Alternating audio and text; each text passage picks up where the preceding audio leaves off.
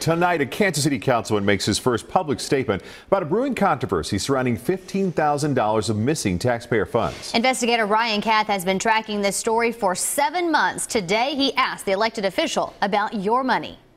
Kansas City Councilman Michael Brooks said he was breaking his silence about a controversial $15,000 payment of your taxpayer dollars. And he chose to do that here during a live radio broadcast, but he didn't reveal any new details and he wouldn't answer our questions. Councilman, will you take a couple minutes just to answer a few questions? Councilman Brooks remained silent as he walked from the radio studio to his car. An hour earlier, he'd arrived for his first public comment about this $15,000 check.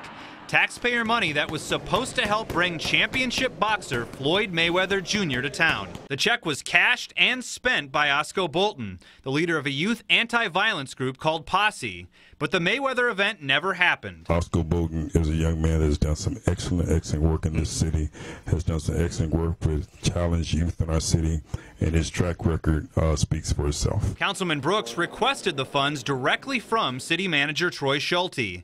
A police investigation obtained by 41 Action News shows despite admitting the details had not been worked out, Brooks asked Schulte to expedite the payment in October. The twist and the lie to the story is that I used my influence to twist Troy Schulte's arm to make him give us $15,000, which was just totally a blatant lie. The rules for similar funding requests have since changed at City Hall, but Brooks said at the time it was standard operating procedure. Do you want to know what happened to the money?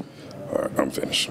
Brooks told us he couldn't answer our questions in December because of the ongoing investigation, and 6 months later is apparently still not ready to talk. Taxpayers have a lot of questions about this. Don't they deserve some answers?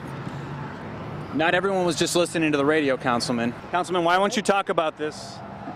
Are you scared about what we'll ask?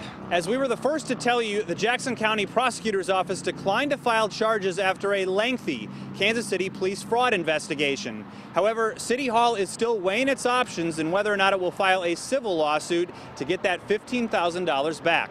In South Kansas City, I'm investigator Ryan Kath, 41 Action News.